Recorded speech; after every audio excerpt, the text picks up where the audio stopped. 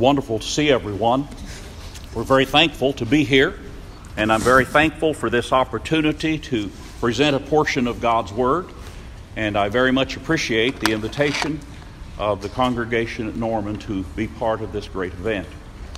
I love teaching about the family, and I enjoy very much having the privilege of watching families through the decades to be successful in the Lord.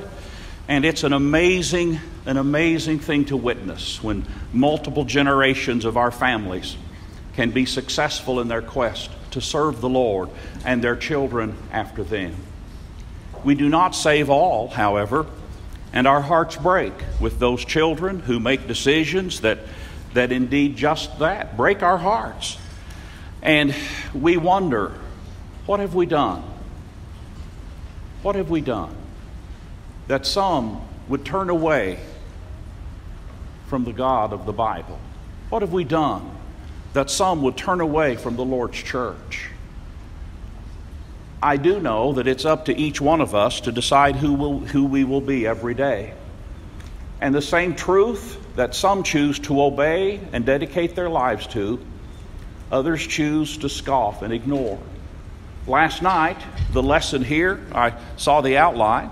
The lesson here was about the Lord's church, when 3,000 obeyed the gospel on the day of Pentecost. We do know, don't we, that that's not all who were there. There were more than 3,000 in attendance. Very likely, far more. Some said yes, some said no. What do we want to do in our time? We want to influence as many as possible to say yes. And we want to influence as many as possible to stay faithful as long as they live.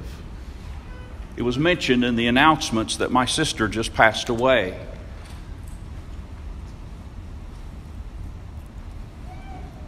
And she died in the Lord. And so that makes her death, because she was suffering with cancer, a tremendous relief for our family. And through our tears, we're so glad for her. But that cannot be said of those who turn their back on the Lord. That cannot be said of those who consider the beautiful story of the cross and then scoff at its message and live in honor of Satan.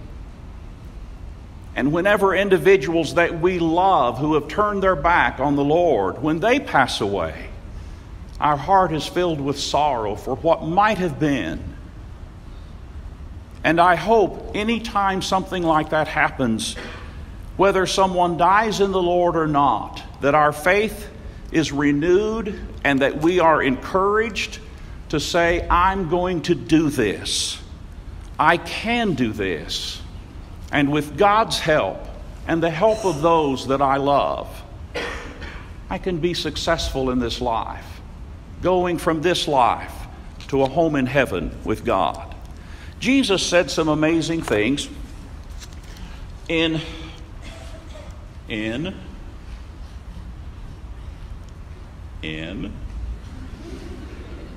there we go. Too far.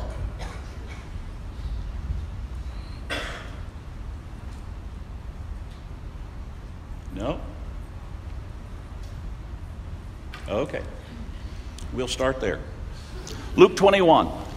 Jesus said, nation will rise against nation, kingdom against kingdom. And he was speaking to his apostles about end time things. There will be great earthquakes in various places, famines, pestilences. There will be fearful sights and great signs from heaven. But before all these things, they will lay their hands on you and persecute you, delivering you up to the synagogues and prisons. You will be brought before kings and rulers for my name's sake. But it will turn out for you as an occasion for testimony. Therefore, settle it in your hearts not to meditate beforehand on what you will answer. For I will give you a mouth and wisdom which all your adversaries will not be able to contradict or resist. You will be betrayed even by parents and brothers, relatives and friends, and they will put some of you to death. And you will be hated by all for my name's sake, but not a hair of your head shall be lost. By your patience possess your souls. And so that is what we want to speak about for just a little bit. By your patience, possess your souls. In Luke 21, Jesus is speaking of end times. Specifically, he is speaking regarding the apostles and the destruction of Jerusalem that occurred before the end of the first century. And as we can read in this and other gospel accounts, this was going to be a chaotic time for the apostles. It was going to be a chaotic time for the church. There were going to be wars all around, earthquakes, famines, disease outbreaks, persecutions of Christians that included being put on trial for their faith, which resulted in imprisonment and death. In some instances, their own family members would turn against them and be active in revealing where they were to authorities who were searching for Christians, that they might be put into prison, tortured, and killed. Generally, Jesus reveals they were going to be hated and despised for being Christians, for being followers of Christ. Then, in verse 18, Jesus said, "Not a hair of your head will be lost." Really? He has just said, you're going to be betrayed. Some of you will be put to death. Not a hair of your head will be lost. This is not the physical head of those he was addressing. This is a spiritual lesson. And it was to remind his immediate audience, the saved, of the hope of heaven. The destruction of a saint's body, says McGarvey and Pendleton in Fourfold Gospel, would work no real injury to him. And so those who were persecuted, Jesus is saying, there won't be any harm come to you. Oh yeah, you may die. Some of you will, but there's no harm. And then he says in verse 19, by your patience, possess your souls. Obviously, God was going to bless the apostles during this time, and we know that God promised and did what he promised to do, but the apostles had a responsibility as well. The apostles didn't just go on to automatic pilot with everything they did. They had things they had to do also, such as stay faithful to God. And when they didn't, they were corrected, as in when the Apostle Peter went astray, and the Apostle Paul corrected him in front of everybody. Jesus is saying to the apostles, in patience, possess your soul. And that's a way of saying they were captains of their own fate, if you will. And that will sound familiar, who saw the slide that was here just a moment ago. The poem Invictus by William Ernest Henley has been around for a long, long time. Perhaps you are aware of this and have studied it in school. I learned that the author is an individual who lived from 1849 to 1903, and he was born in Gloucester, England, and he was diagnosed at a very early age with tubercular arthritis, and he went through many years of pain and discomfort. He wrote this poem when he was in the hospital for his disease, and he had just had his left leg amputated from the knee down. Here are his words. Out of the night that covers me, black as the pit from pole to pole, I thank whatever gods may be for my unconquerable soul.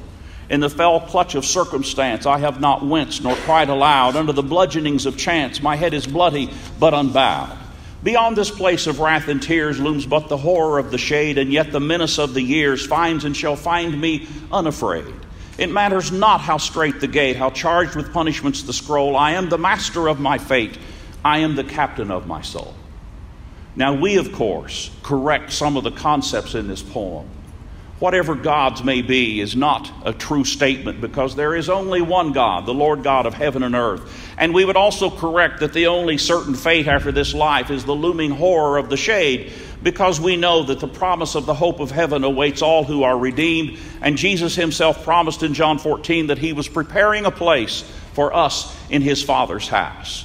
Nevertheless, the concept is one of he was going to determine the quality of his life. That was what he was going to do. He was going to determine the quality of his life, even and especially when life was at its worst for him. And I believe that's a message to us, that it can be up to us to decide how we will act and react to life circumstances, whether life circumstances are wonderful or whether they are the worst that we have ever seen. What is Jesus saying in our passage in Luke that was addressed to the apostles about the destruction of Jerusalem and those things that were about to certainly happen to them? He's saying that they too could decide, even with chaos all around them, they too could be victorious. They could control themselves within that time. It was within their ability. It was within their power to have God's approval. In other words, he was saying to them, you own this. You own this. This is on you. And that is the message that I want us to consider of some things that we own in our time.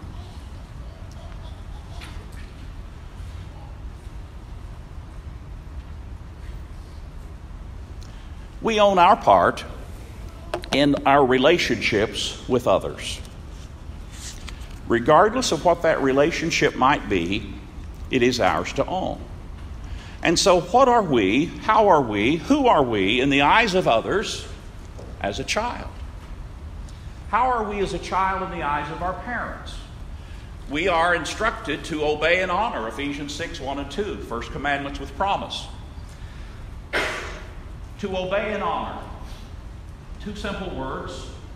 Sound simple. Really hard. The obedience part can be done because you've just been punished. But the honor part, that comes from the heart. So obedience may come because parents are big and strong. But we grow up, don't we? Sometimes we're bigger than our parents, stronger than our parents. What are you going to do then, parents?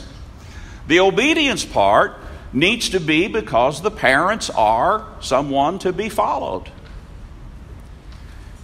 Then the honor part, well, I'll illustrate it like this. If you're a kid and you've been told to take out the trash, to obey is to take out the trash. To honor is to do so without rolling your eyes as you walk out the door. A lot of us have that eye roll perfected. At 66, I still have it. And my mama still knows.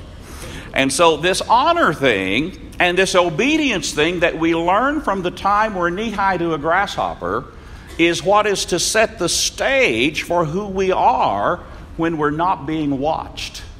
It's to set the stage for who we are as people out among others who do not have our values. It's to set the stage for who we will be when we grow up and we leave father and mother. It's to set the stage for who we will be when we enter into relationships and we enter into friendships. So who are we as a child in the eyes of our parents? Who are we as a spouse in the eyes of our spouse? There's so much with all of this. Our marriages are intended to be filled with love and respect. And that is intended to teach our children who they are to be in their relationships. Our children learn how men treat women and how women treat men by what they see and observe and hear every day.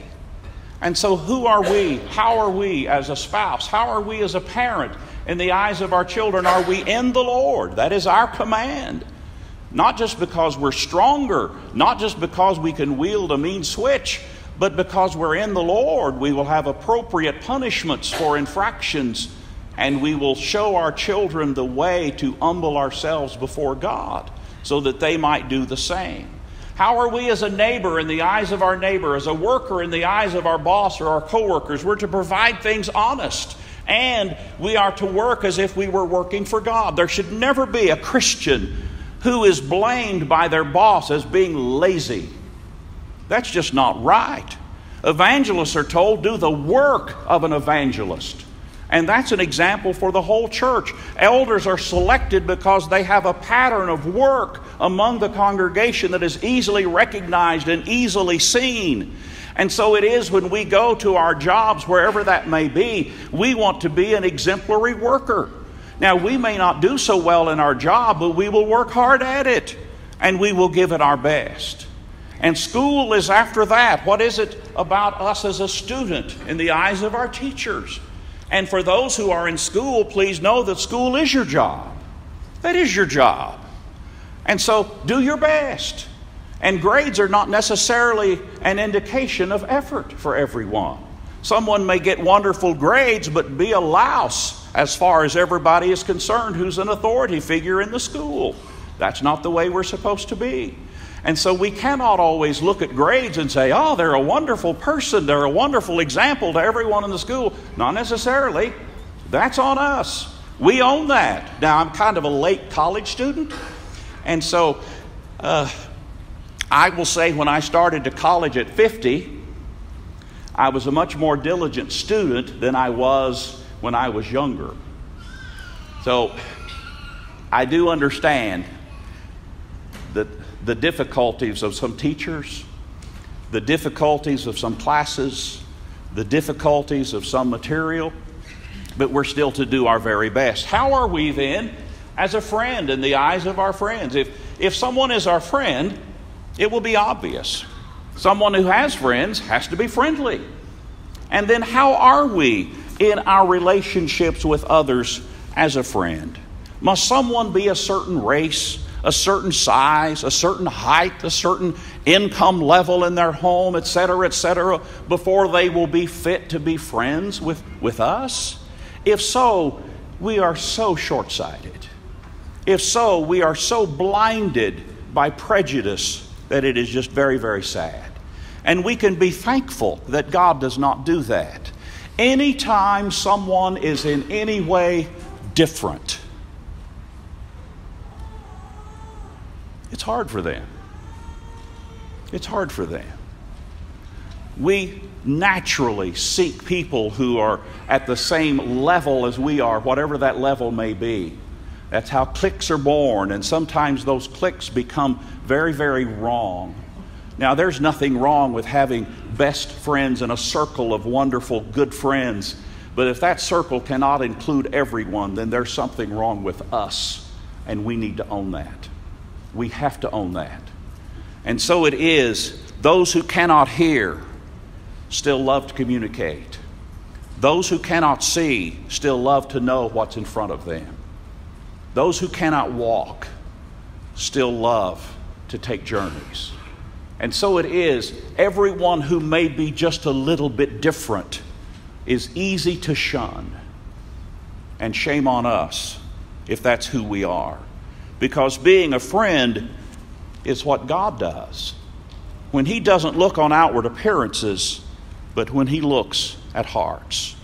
As much as possible, we are to live peaceably with all mankind.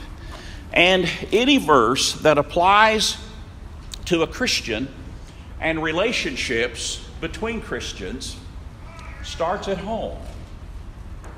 Now, there are a lot of specific verses about the home, but there are also a tremendous amount of verses about Christians behaving themselves in various relationships and how we are to conduct ourselves. That has to start at home. We don't get a pass at home on who we're to be as Christians. That needs to be where we practice these things and perfect these things so we can endure whatever may come at us from the world. And so we have some very hard sayings. One translation says, as God's chosen people, holy, dearly loved, clothe yourselves with compassion, kindness, humility, gentleness, and patience. Was that the scene as everybody got ready to come here tonight?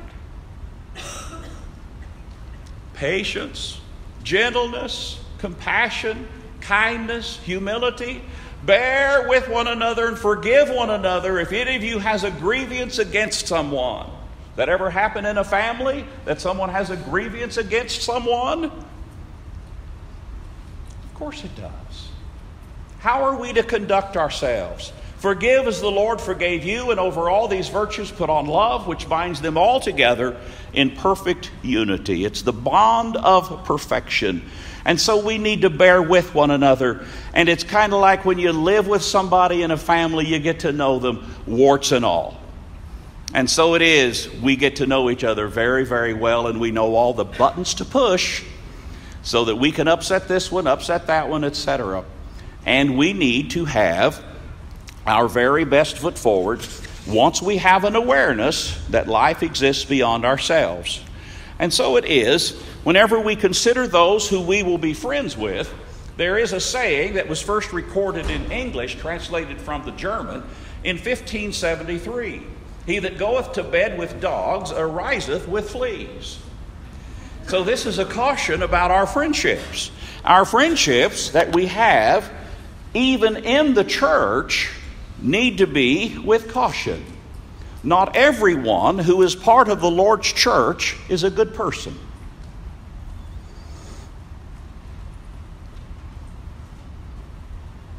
Sorry. Not everyone who's outside the Lord's church is a bad person. But if we start spending our time and adapting the values of those who have nothing to do with the Lord, then that's going to tempt us greatly. And we'll end up with fleas. Fleas like worldliness. Fleas like wondering about the doctrine of the Lord's church. The New Testament puts it this way: do not be deceived. Evil company corrupts good habits. Haven't we seen that? Where someone gets in with a circle of individuals and get under their influence, and rather being an influence to them, they are influenced by them, and before we know it, they're not who they need to be. And we can see them slipping away. And sometimes we have to say, I am not strong enough to have this friendship. I'm not strong enough to be part of this association with this crowd. I'm just not ready for that. And sometimes we have to have the strength to turn away. We own who we are. We own our relationships. We can have the strength to walk away. And regarding friendships, friendships come and go. Friendships ebb and flow. And sometimes we have to ask ourselves, if this person were not my friend, how would they be treating me? And if the answer is, well, they'd be treating me just like they are, then they're not your friend. And if you've ever experienced that, you know exactly what I'm talking about. When somebody starts treating you ugly, when they won't spend time with you for no apparent good reason, when they don't return your text for no apparent good reason, when they have no interest in what interests you, and they just seem to be too busy to be bothered by you, they're not your friend. Now, we intend to be in heaven with every faithful child of God. But that doesn't mean that we're going to hug every day with everybody that's in the Lord's church. Didn't Paul and Barnabas kind of prove that?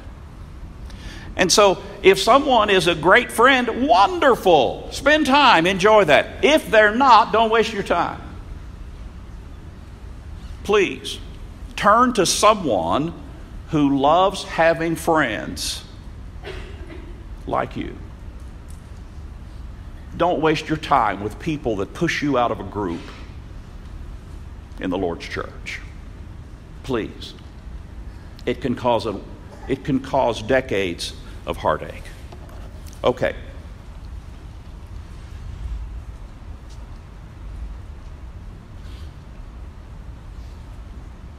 We can own our own faith.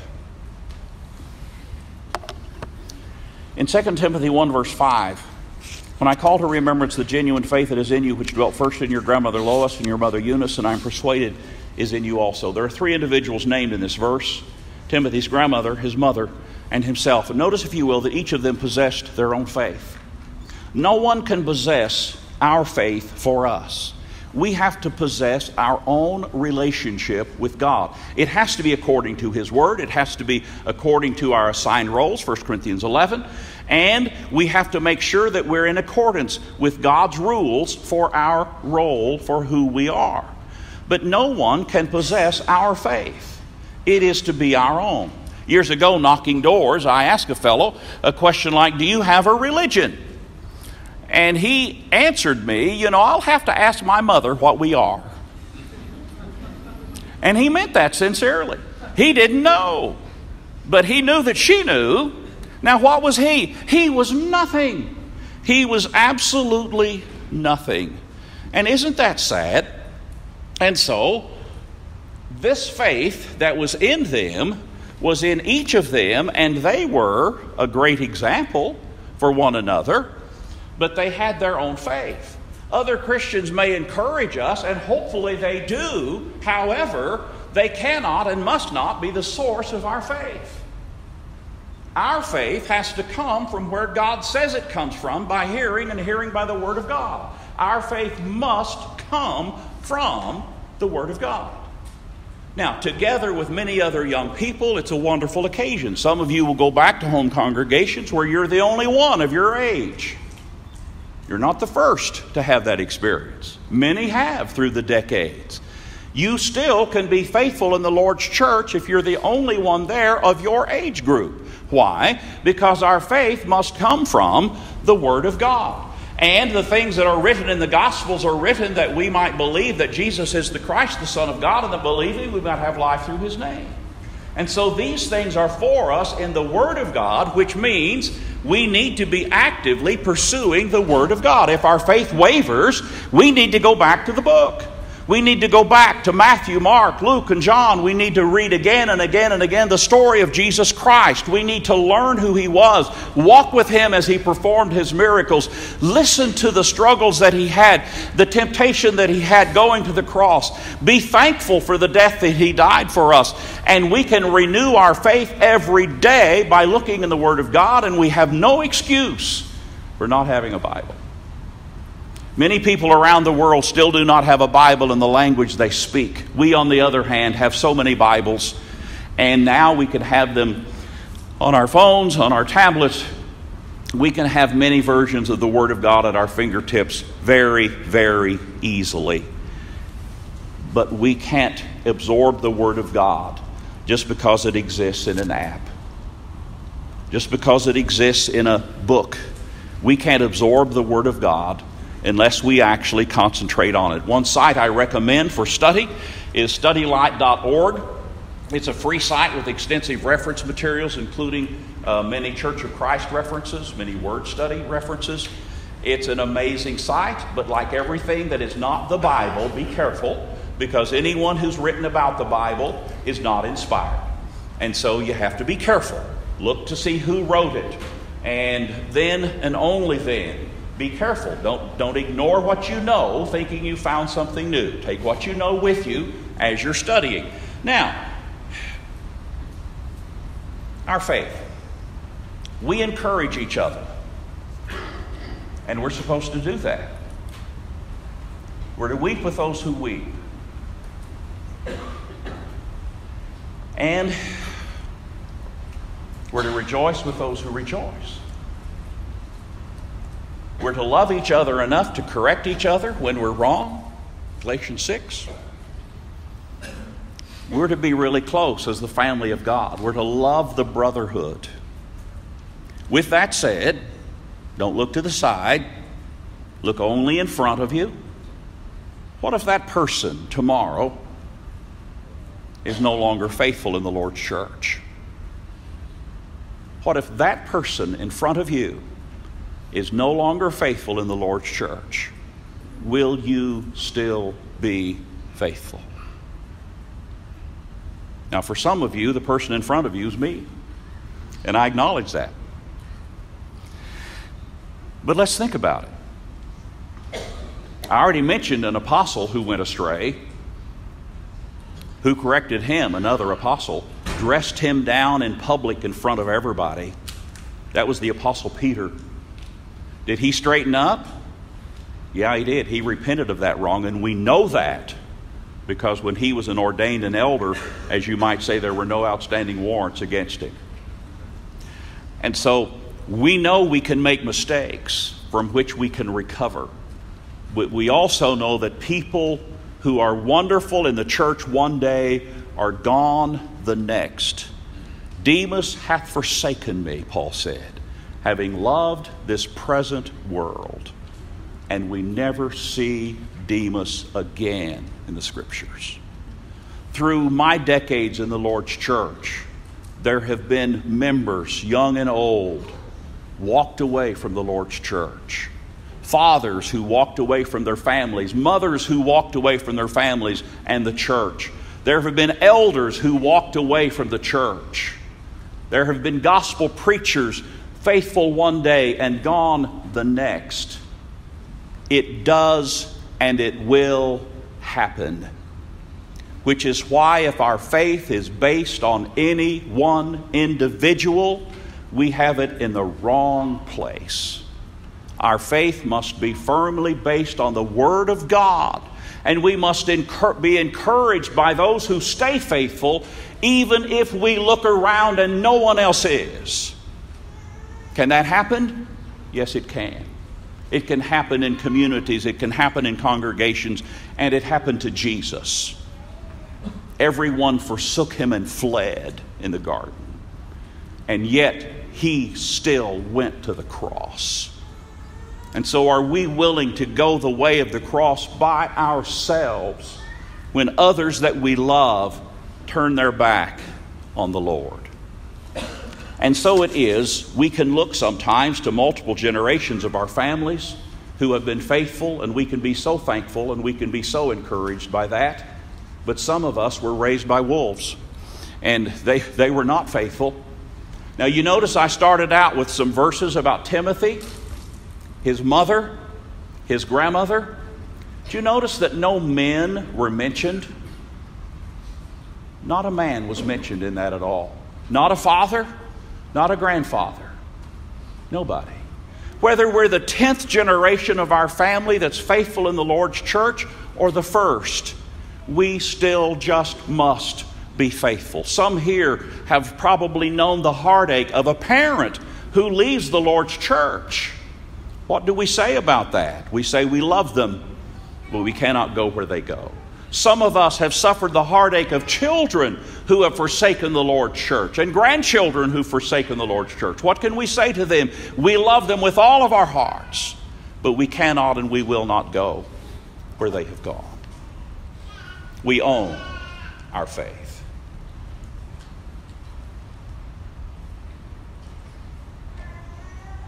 We also own our own talent. The parable of the talents is that those talents were given to each according to his own ability. There were different numbers of talents, and so the individuals were given these talents, and the good master went away, and the individuals were left to use those talents. In this assembly, there will be individuals who've yet to serve the Lord in any capacity who will be better than most who do. If you can carry a tune, gentlemen, and you're a member of the Lord's church, and you won't lead a song, and you won't help in any way in the assembly, I do know and have been places where the leaders of the songs couldn't carry a tune in a bucket. But yet they would announce a song that's appropriate for the worship service. They would do their best to get it started, and the rest of us would sing along. While individuals very capable of singing, far, far better, sit there and say, no, not me, not me. And so it is, how are we going to use the talents that God has given us? This too starts at home. This starts at home. What talents do we have at home? My mother, growing up, thought I had the talent of washing dishes. She was wrong. My sister and I had that chore. I know I'm old. We were raised for a good number of years without indoor plumbing. Some of you don't have a clue what that means. Others of you do. But that means that dishwashing was done in a sink, and it was a sudsy affair. And my sister and I never emerged from that experience ever dry. Never. We always had some reason to splash a little water on each other. What talents do we have? Whatever those talents are to be used at home, starting at a very, very young age. And then those talents are to be transferred into our lives and into the Lord's church. What we do with our talents in the Lord's church is not all about public participation. Now, young men, when you participate in leading any part of the worship, please know it is an honor, it is a privilege, and it requires maturity to not detract from worship in the manner in which it is done. Ideally, no one remembers who led a song. Ideally, we remember the worshipful words and the pleasantness of raising our voices in song. Ideally, no one remembers who led the prayers, just that that prayer was spoken to God, so sincere, and in the name of Jesus, so that we too could make it our prayer. And whoever teaches a lesson long after we've forgotten who did so, may we remember the principles of God's Word that were presented lovingly to God's people. Using our talents in the Lord's church goes way beyond what we do in public. I held a meeting some years ago at a place, and a brother had just moved to another congregation, and we got there on it was a Wednesday through Sunday meeting. We got there on a Thursday, and the brethren said, "Greg, it's hot in here, but we don't know how to set the thermostats." The brother who did that just moved.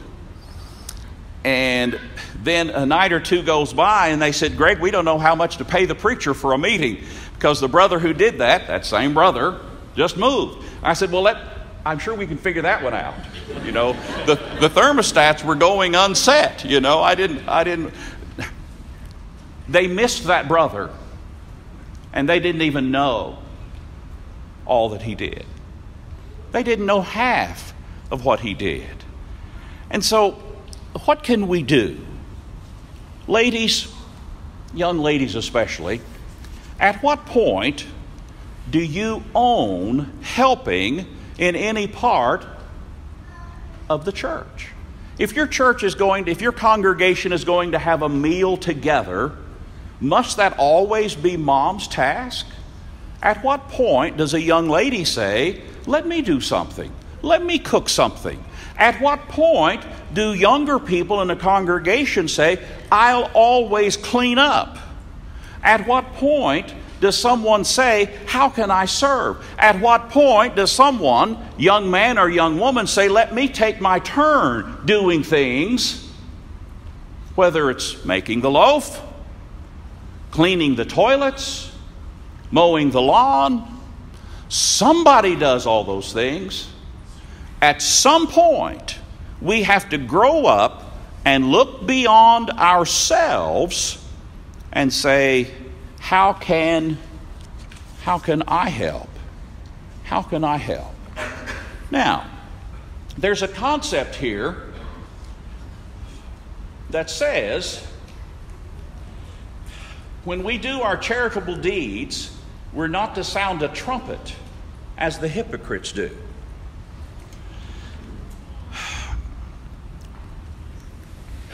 Can we do a good deed for someone without posting it online?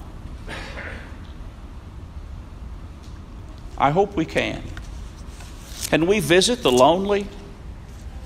Can we say hi to someone who people rarely speak to? How can we serve? At any age, it is an honor and a privilege to serve the Lord.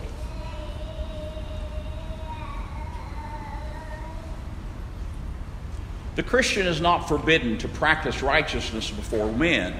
What is forbidden is to make it his or her object to be seen. What is our motivation for helping others? Hopefully it's because we love the Lord and we love God's people. And therefore we want to see, how can we help? Well, I need to stop here at this one. I'm sorry. Young ladies, I did say something about mirror time, and I know I'm playing with fire. I know mirror time is very, very important. But when you look beyond the mirror, when you look yourself in the eye, who are you? And when you turn away from that mirror, is your world larger? Is it larger than yourself? You know, we start out very, very selfish. Very selfish. There's no one more selfish than a tiny baby. We circle back around to that when we get really old. And when you're just an infant, people think that selfishness is really cute. When you're really old, not so cute anymore. Get me water. Where's my coffee? not so cute anymore. But when you interpret a cry as, oh, the baby needs to be changed, that's somehow cute, I'm told. Now, we can own how we help and who we are. Okay, we're going to plunge into an area that is very difficult, but we're going to talk about it. When I work with people before they're married, I tell them we're going to talk about everything. We're going to talk about anything, and we're going to get through this. And so that's how this is as well. We need to own our standard of morality. And physical desire is to be seen as a gift from God. The Apostle Paul addresses that in 1 Corinthians chapter 7 when he says each one has his own gift from God in this manner and another after that. The word gift that is in 1 Corinthians 7 verse 7 is normally associated with miraculous spiritual gifts, but that is not the case here. This is the natural gift of God for desire of intimacy and control of the same. And so the proper gift of God, according to John Edwards, is control over one's bodily appetites and passions, and it will be extremely difficult for many individuals to have appropriate control. Some of that can be explained by information as is presented here. This is men versus women at the age 12 through 25. The desire for men starts early, peaks earlier, and the desire for women starts at about the same time, but peaks much later. And to complicate that, this is the age at which people get married these days. And in 2015, it's 29 years for men and 27 years for women, and it has never been higher. And so we have individuals with desire and individuals who don't get married for longer and longer times. Now, what do we say and what do we see in this graph about when development occurs? What it means for Christians is that men need to learn self-control in this area at a younger age than women. Men need to learn this lesson first. And God's solution for the gift of desire is self-control and marriage for those that are scripturally qualified to marry. 1 Corinthians 7 says, "Now concerning the things of which you wrote to me, it is good for a man not to touch a woman. Nevertheless, because of sexual immorality, let each man have his own wife, and let each woman have her own husband." So who is responsible for this self-control in dating? Who's responsible for this? Well, both. But who's responsible first? Gentlemen, that's you. That's you. You're responsible first. Why? It's a principle that's found in Ephesians, the 5th chapter, where we find husband and wife compared to Christ and the church. Christ is the head of the church and was willing to go first in all things, going the way of the cross for his bride. And so it is, gentlemen, that if we're going to walk in the earthly image of Christ, we need to be first in self-control. And it's like, well, but this desire, Paul said to Timothy, let no one despise your youth, be an example in purity. That's what he's talking about. Timothy, you need to be an example in purity. So as we look further, there's a parallel that I hope can help with this, because individuals say, well, I have this desire and it just needs to be expressed. It's like, well, let's look at the days of miracles. Miraculous gifts. At Corinth, they had all these miraculous gifts, and people thought, since I have a miraculous gift, I just have to express it. And this particular passage that I have on the board, I believe refers to what was going on in their worship. Everyone, men and women who had a miraculous gift, were expressing their gift in worship. You talk about a chaotic mess, it was. And Paul said, stop it. He said, ladies, you don't get to speak at all. And then he says that men one at a time. But look at verse 32. The spirits of the prophets are subject to the prophets. In other words, he's saying, you don't have to use this gift. You can control when you use it. And so anyone with a miraculous spiritual gift was expected to behave themselves and use their gift appropriately. And I believe the same concept applies to the non-miraculous gift of desire. All who have the gift of desire are expected to behave themselves and use their gift appropriately. And so it is. Young men,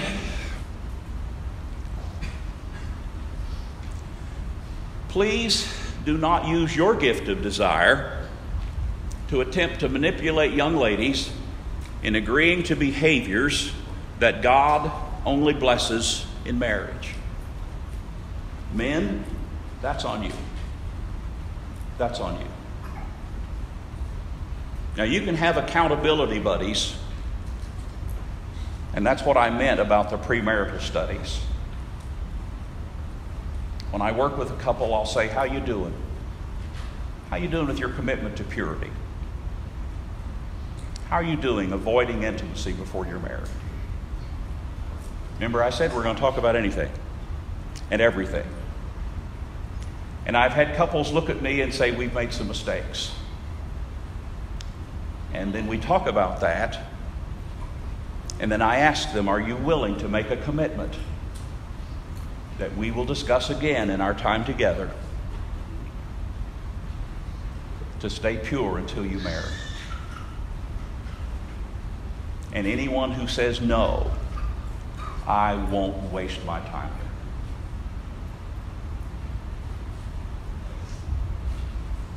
I've never had anybody say no. I've had people relieved that someone would bring up a subject that was just eating them up with guilt. And they needed some help with it. And there was nobody they could turn to. At least they thought. Of course there were people they could turn to. But they felt all alone in that. Young ladies, you are amazing. God truly saved the best to last when He created Eve. You're the crown jewel of all creation. But when you use your desire and your beauty and your desirability at the wrong time, you become just like Eve after her fall, when she sought as a disciple of Satan to get her husband to be just like her. Don't use your beauty that way. Who you are in your body is a gift from God. And God's solution to the gift of desire is marriage. Okay, that was hard.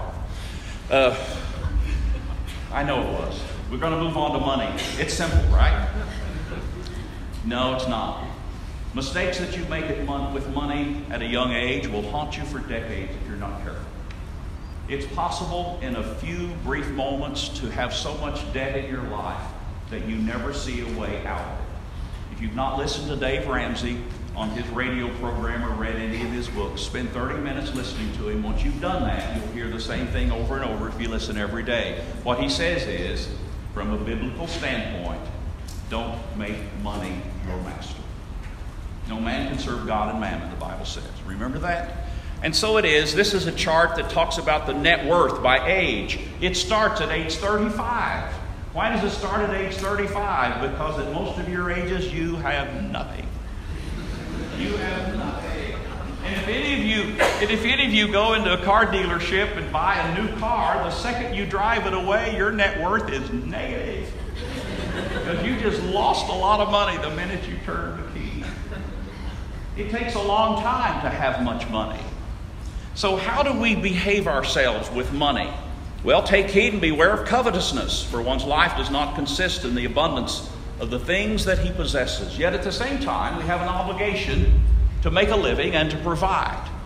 In fact, if those who are able don't, they're worse than an unbeliever. They're worse than an infidel, the old King James says. We need to be willing and able to provide for our families. I encourage everyone who can to have a great education, to use it well, to get wonderful jobs where you can serve God as a Christian within that job, And that gives the church the means to send the gospel around the world. How do you think the gospel has spread around the world? This is a hub of doing that. How has that happened? It's happened by families who are faithful to the Lord, who have good jobs and make a good income, and they're very generous and they're giving to the Lord's church. And by that means, there are thousands of congregations around the world. So I'm not saying just work at the least paying job you can find. Not at all. I'm just saying when we start to make money, it has to be with a greater purpose. A greater purpose, and that greater purpose is to serve others. The church is to not be burdened when there are issues in our families. Families are to help first. And so there are many things that we can do if we have a good living. We also are to own our sin. Oh, this is hard. It's so easy for me to blame somebody else for the mistakes that I have made. If only this person, you know that story. You know how that goes. And so Eve blamed the serpent. Adam blamed Eve. That woman thou gavest me. You know, that really was blaming God. And that's what we do. When we start looking around for somebody to blame for our mistakes, we're blaming God. We own our mistakes. And when we make mistakes, we need to have a humble heart where we are willing to say, like David of old, I have sinned. And we need to be willing to do our best to recover from that sin with the rest of our days. And so it is, our time now brings us to talk a little bit more about a life of sin. I'll tell you about a fellow who at your age, many of you, was a Christian and then decided that there were so many neat things out there, you know, the pleasures of sin for a season. And so he enjoyed most of them. Drinking, drugs, multiple immoral relationships, driving under the influence, and ending up in prison for vehicular manslaughter. And through the years, he has struggled in and out of the Lord's church. And within the last few years, he has had the most years of faithfulness that I have known in the last 20 plus years that I have known him. He talked recently about his dreams. He said, I know the Lord has forgiven me. He said, I know I've made so many mistakes. And I know the Lord has forgiven me. But he said, I am haunted in my dreams by the mistakes I made when I was young. And he said, I can't stop the dreams. But here's what he has started doing. He started saying, when he wakes up from one of those nightmares, he prays to God with thankfulness for having survived. He's thankful to be alive.